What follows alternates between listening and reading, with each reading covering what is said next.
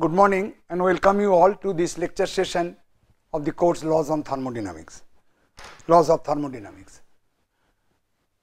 Earlier class we discussed the application of first law to an open system or a control volume, and we derived the equation in general form when the control volume is at unsteady state, and from there the special case for a steady state control volume, and the equation is referred to as steady flow energy equation.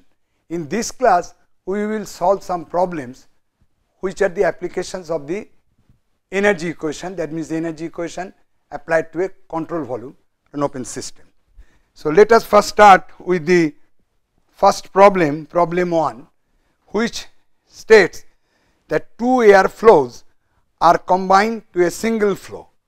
One flow is 1 meter cube per second, that is the volume flow rate, at 20 degrees Celsius, and the other is 2 meter cube per second at 200 degrees Celsius. The degree is not, it is omitted, inadvertent mistake, but both at 100 kilopascals. They mix without any heat transfer to produce an exit flow at 100 kilopascals. Neglect kinetic energies and find the exit temperature and volume flow rate. So problem is like this.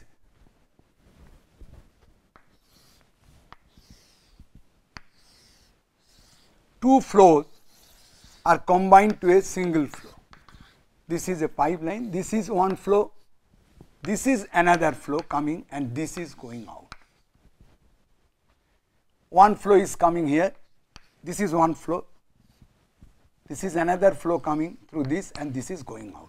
Let us, this is the inlet section of one flow, this is the inlet section of one flow. Let us define a control volume like this.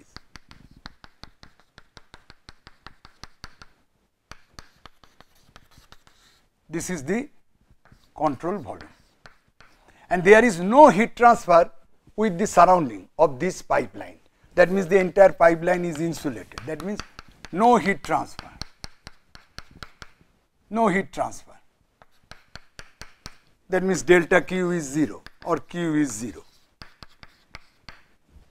Now let this section is designated by 1. Let this section, where this section of the surface of the control volume, where this stream cuts, is section 2 and this is section 3, combined stream. Now the quantity given is that P1 is 100 kilopascals. Now let me see the problem. P1 is 100 kilopascals and T1 is 293. T1 is 220 degree Celsius, it is given, T1 is 293 K, and the volume flow rate Q1 dot is 1 meter cube per second. For the section 2, P2 is also 100 kilopascals. T2 is 200 degrees Celsius, that means 473 K. And Q2 dot equals to, that is the volume flow rate, 2 meter cube per second. Now at 3 the condition, let us consider the M3. Now, sorry, M3 no, Q3 dot is unknown, is not known, not known. We have to find out this. We have to find out the volume flow rate and the temperature, the exit temperature, but exit pressure is same because both the pressures at the inlet is same, so there is an isobaric mixing at the same pressure, but exit temperature is not known, it is to be found out. So what you will do, you will just apply the first law of thermodynamics to this. Now if we consider this M1 dot as the mass flow rate at inlet and M2 dot as the another inflow mass stream, then this is equal to M3 dot. Now M1 dot can again be written as Q1 dot by specific volume at inlet. Similarly, M2 dot can be written as specific, the flow rate divided by specific volume at the inlet 2. Now the specific volume can be found out from the condition of P1 T1. How can I write? You know that the relation PV is equal to RT for any ideal gas. For any ideal gas, okay, where P is the pressure, V is the specific volume, R is the characteristic gas constant, and T is the temperature. Okay, so therefore we can find out from here V1 is RT1 by P1. We know T1 293 K, we know P1 100 kilopascals, and we have to substitute the value of R in the corresponding unit. If you put it in kilopascals, so R will be in kilojoule per kg K, and for air the value of R is 0.287 kilojoule. Usually you have to remember this, per kg K. This is the value of kilojoule per kg K. So if you put R, this T1 you know and P1 you know, you find out V1. And in the similar way, you find out V2 by R T2 P2, and where T2 is 473 and P2 is same 100 kilopascals, and you can find out V2. So therefore, if you find out V1 and V2, you can find out M1 and M1 dot and M2 dot. So therefore, you can find out M1 dot and M2 dot, and you can find out the mass flow rate at this section 3. This is found out. I am not solving the problem in details, but you have to solve it. I will give you the answer afterward, but I am giving you the answer now. M1 dot will come out to be M1 dot will come out to be M1 dot is coming out to be 1.4733 kg per second. M2 dot will come out to be M1 dot is 1.1892 and M2 dot is 1.4733 kg per second, 1.47. There may be a little variations because they have taken the volume, the specific volume from the air table. No, they have found out by RT1 P1. So you will get this exact value M1 dot and M2 dot, you get the value of M3 dot. Now to find out the temperature, because you cannot find out the Q2 dot until Q3 dot until and unless you know the temperature. So M3 dot is known now. Now M1 dot, M2 dot, M3 dot, M1 dot, M2 dot, M3 dot are known. Now you have to find out the temperature T3. Now you write the energy equation, steady flow energy equation. This is a steady flow, and therefore there is nothing is changing within the control volume. So therefore we can write M1 dot H1, neglect kinetic energies, it has been told in the problem, and potential energy also always neglected. This is not to be told, you always neglect. So that becomes the energy inflow, and that equal to the energy outflow. And here energy receiving and going, receiving by the control volume and leaving the control volume is only in terms of the mass flow rate, because there is no work and heat interactions. Work interaction is 0. In this case there is no work interaction, and it has been told that the entire thing is insulated. There is no heat transfer to the surrounding. So therefore even if the temperature is greater than the surrounding, it may be or may not be, I don't know, but we don't put our brain into that because it is told there is no heat interaction. So therefore this will be the specific form of the energy equations. You may not have to remember that, you can just simply by your fundamental principle you can write this is the energy coming in with the M1 dot, neglecting the kinetic and potential energy.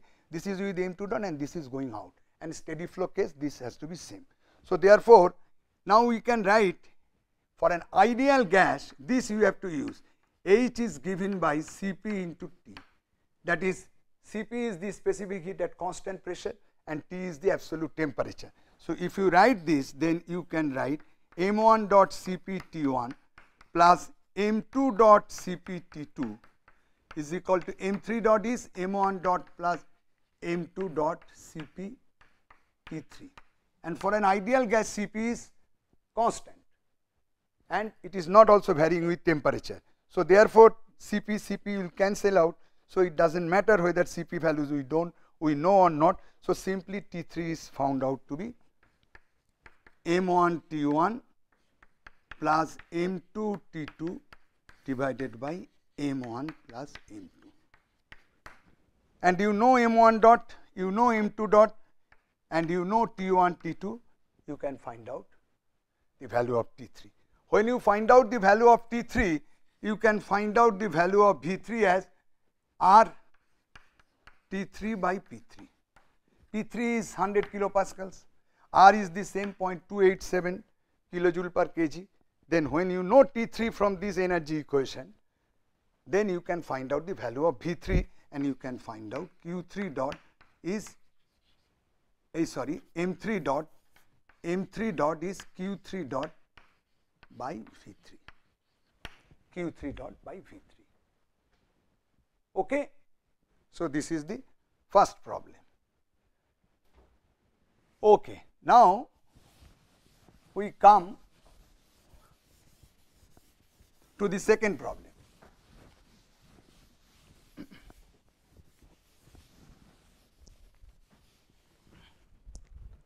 Now we come to the second problem. Now,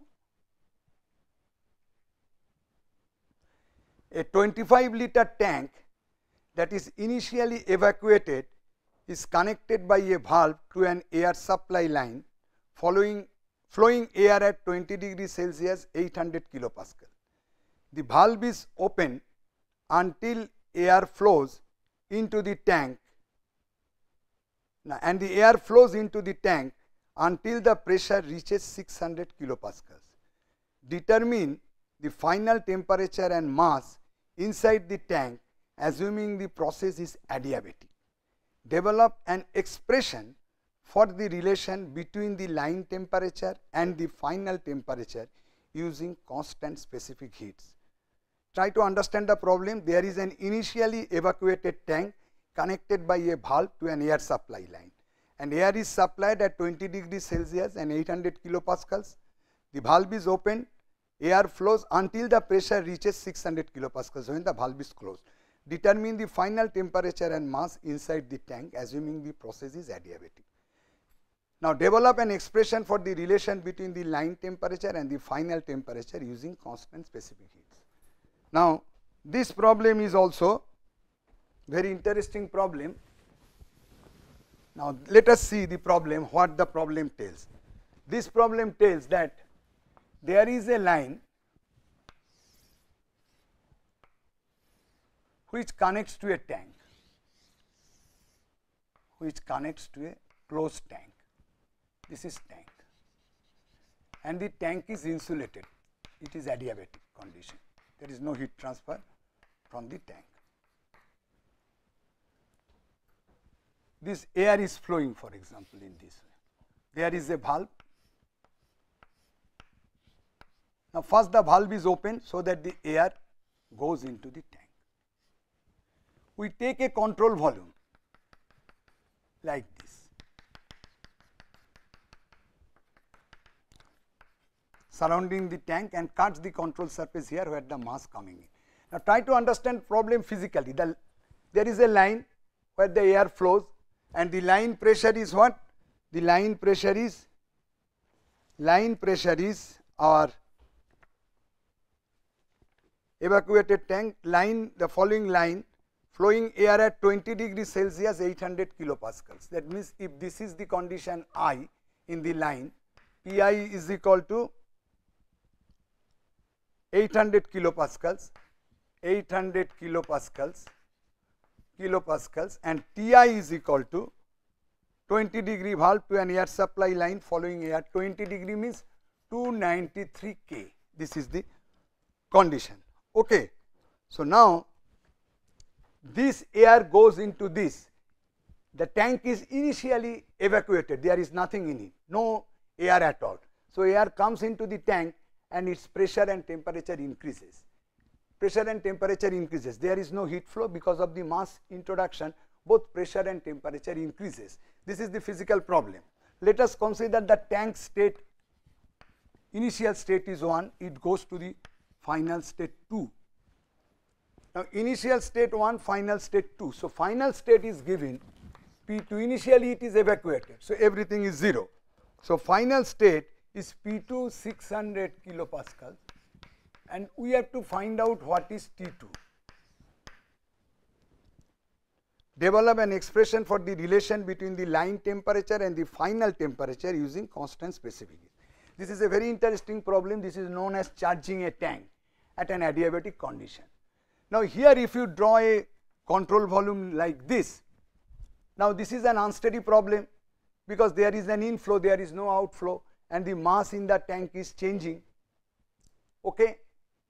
So, if I write this way, mass and energy, everything is changing, temperature is changing. If I write the continuity equation, you do not have to recall any equation, unsteady term, the flow, unsteady flow energy equation and all these things. You just simply see that if you write the energy equation now, and if we consider that in a finite time, the mass which has come in to this is Mi. This must be equal to M2 minus M1. That means if I integrate simply that earlier equation, dmCV dt is dmo dt is simply the integration minus dmi dt. If you integrate it with dt over a time dt, then simply it is del mCV, that is the change in the mass of this, is del mo, that means the mass which has, sorry, it is I, not in, it is I, it is O, the mass which has come in minus mass which has gone out. Simply this is integrated and it comes like this. So, therefore, you do not have to remember any equation and integrate it. Is simply by your principle of conservation of mass continuity, that if over that time when this valve is stopped, when the P2 600 kilopascal has reached, then I consider Mi amount of mass has crossed or has come from the line to the tank, and that must be equal to M2, that is the final mass, minus M1, and M1 is 0, evacuated tank. So, therefore, Mi is equal to final mass. Now, if you recall, or you do not have to recall, if you recall, you will get the same thing, that the change in the internal energy within the control volume, that means ECV2 minus ECV1, that means we integrate the del ECV del T terms. That means ECV2 minus ECV1 is exactly equal to what? There is no heat work interactions, that will be equal to the inflow energy with this mass. That means it is by that finite time Mi into Hi, simply Mi into Hi. That means this is the change of energy in the control volume. It is equal to the mass which has entered into the control volume across this section, and its energy is Hi, because we neglect kinetic energy and potential energy. So, only energy is U plus PV, that is enthalpy, enthalpy at the condition, line condition Hi. This ECV2 is what? M2 into E2, and this ECV is 0, specific energy, this is 0. M1 is 0, there is no mass, so there is no energy. So, this is equal to Mi Hi. Now, this E2, that is the energy contained in the tank, is only in the form of intermolecular energy, because there is no motion, it is a closed tank, or even if there is some motion, we just neglect motion of the gas. So, therefore, the energy contained in the control volume is only in the form of intermolecular energy. That means we can write as M2 U2 is Mi Hi. Since M2 and Mi is same, U2 is Hi. That means U2 is Hi. Now, for any perfect gas, I told earlier that H is Cp into T. Similarly, U is Cv into T, where Cp is the specific heat at constant pressure and U is the specific heat at constant volume. So, therefore, for any ideal gas, H can be expressed as Cp into T and U can be expressed as Cv into T. this comes from the genesis, which may be beyond the scope of your course here, that enthalpy and internal energy of an ideal gas is a function of temperature only. Okay, is a function of temperature only, and specific heats are constants over the range of temperature, and therefore we can write H is Cpt and U is Cvt. This you just take it at the present moment for any ideal gas, we can express enthalpy and internal energy is like that. Now, this U2 is Hi, therefore we can write Cvt2 is Cpti. So, therefore, T2 becomes is equal to Cp by Cv into Ti. So, this is the general expression. So, this is the general expression, that the final temperature will be always the ratio of specific heats times the line temperature. So, therefore, with the numerical data you can solve the problem. That is why a part of the problem is developed. So, T2 is Cp. So, simply you multiply 293 with the ratio Cp by Cv. For air it is 1.4. So, T2 will be 1.4 times the 293. This is the answer. So, this is the expression, T2 is Cp by Cv into Ti. Okay. Now, we will come to the next problem.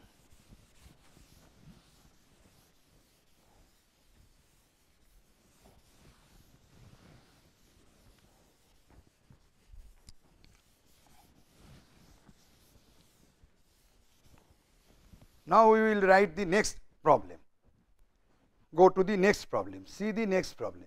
A nitrogen line at 300 K and 0.5 megapascal is connected to a turbine that exhausts to a closed initially empty tank of 50 meter cube. Okay? The turbine operates to a tank pressure of 0.5 megapascals, at which point the temperature is 250 K. Okay, assuming the entire process is adiabatic, determine the turbine work. So, a nitrogen is connected to a turbine line, turbine exhausts to a tank, and ultimately it stops when the tank reaches the 0.5 megapascals and the temperature is 250 K. Assuming the entire process is adiabatic, determine the turbine work. Let us come to this problem. This problem is like this. Come to the board for this problem. The problem is like this. A very simple problem, only a turbine is there. It is same as the earlier one. This is the line, and now this exhaust to a tank.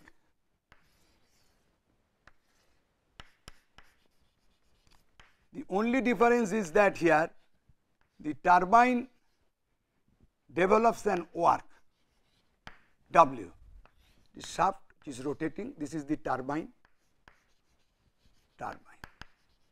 This is the line which we denote at I, the tank which is initially evacuated. However, we take the initial state at 2 and final state at initial state at 1, final state at 2. Here, according to the problem, let me see what are the values Pi, Ti given. So, Pi is now 0.5 megapascals. Pi is 0.5 megapascals.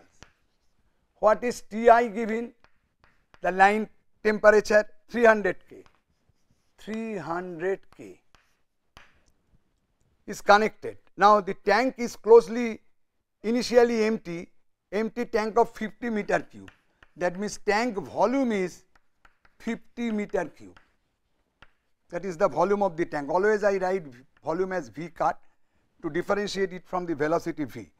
Now, the final pressure of the tank is 0.5 megapascals and final temperature of the tank is T2 is what? Final temperature of the tank 250 K. So, you have to find out the turbine work, and the entire system is adiabatic. Entire system is adiabatic. Now, we take a control volume like this surrounding this circumscribing or enveloping this entire system, control volume like this, where a part of the control surface cuts this inflow line, where it enters to the turbine, that is the line of nitrogen, and it comes to the tank. It is also an unsteady problem because there is only one inflow to the tank, but there is no outflow, and at the same time the temperature and pressure, mass, everything changes in the tank. So here also it is a steady flow energy equation, and the same mass flows to the turbine and the tank, and we consider that the mass which has been introduced during the operation of the turbine when the tank reaches this condition is m. Then we write the energy equation. Energy equation is what? This m2 E2, that means the energy in the tank, that is the control volume, at 2 minus energy in the tank at the initial state, that is the change in the energy in the control volume. But here you can ask me a question, a very interesting, and this is the concept of the problem. Everything is routine. This is the concept, that the control volume consists of both turbine and the tank, but I am considering the mass and the internal energy of the tank. This is because the turbine is operating at a steady state. That is the clue of the problem. That means it is so that during the operations the turbine operates and ultimately at some point it stops. During its operation the internal energy within the turbine does not change. So therefore, if you take also as a part of the control volume both tank and the turbine, so change in the internal energy of the turbine is 0. So therefore, with regard to the change in internal energy of the control volume, it is the internal energy change in the tank only, and that is equal to what it has come, that is the mass. So this mass is nothing but the m2, m1 is 0. The same mass m2 has come from the line and it is hi. That means you see here only difference, that this is the mass change in the internal energy control volume is equal to the energy which is as received, and another thing will come. What is that? What is the difference between the earlier one? Here work is done. So work is done out by this control volume, that means minus W. That means the control volume has received this energy, that is the energy inflow with the mass m2 and the enthalpy of the line hi minus the work done equals to the change in the internal energy of the control volume. Okay, this m2 and this m2 is same because m1 is 0, final m2 is m2, that means the change in the mass is m2, change in the mass of the control volume is m2, and this m2 has come from that under steady state through the turbine. So therefore, this m2 has carried an inflow energy m2 into hi. We neglect the kinetic and potential energies minus the work done, work developed by the turbine. So that is the only difference, that work. So therefore, here you know the m2. How to know the m2? You know p2, you know t2. Okay, so you can find out the specific volume, or you can find out this way, that PV is equal to RT. This you tell that mRT. Now P2 V tank, that is the V2, is equal to M2 R T2. So you know T2, you know R. Here nitrogen is there, so R for nitrogen is 28. So you know V tank 50 meter cube, you know P2 T2, you find out M2. So when you find out M2, then E2 is what? Again I write this equation, M2 U2 is equal to M2 Hi minus W. So U2 is M2 CVT2 is equal to M2 CPT1. I told CPTI, H is CPT and U is CVT minus W. Here you know everything. If you know the value of CP and CV, you know T2 and TI also. So therefore, you can find out work. You can find out the work. Okay, you can find out the work output. So you know M2, you know T2 and T1, you can find out the work output. Now Cp, Cv values are like this. Cp is equal to, for nitrogen, 1.04 kilojoule per kgK, you take this value, and Cv is equal to some 0.785 kilojoule per kgK, and you get the work output. The answer is like this.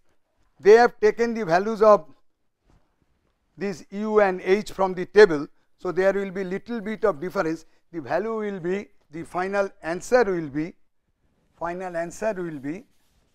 W is equal to, the final answer will be 41.004 megajoule. You will get something close to that, 41.04 megajoule. That is the answer. So therefore, you understand how you can apply the, you don't have to recall any unsteady flow energy equation, just simply you apply your brain, the conservation of energy, how you can write. The difference with the earlier problem is that work is developed by this. So therefore, the amount received with the inflow energy minus the work developed accounts for the energy change in the control volume.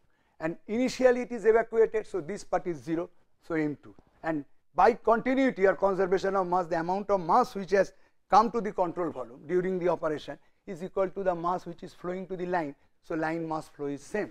This is the amount of mass enters the control volume. So finally, we get, with this application of this equation and the concept that H is CPT and U is CVT, we get the value of W. Everything is given, only the work output has to be found out. Okay, today up to this. Thank you.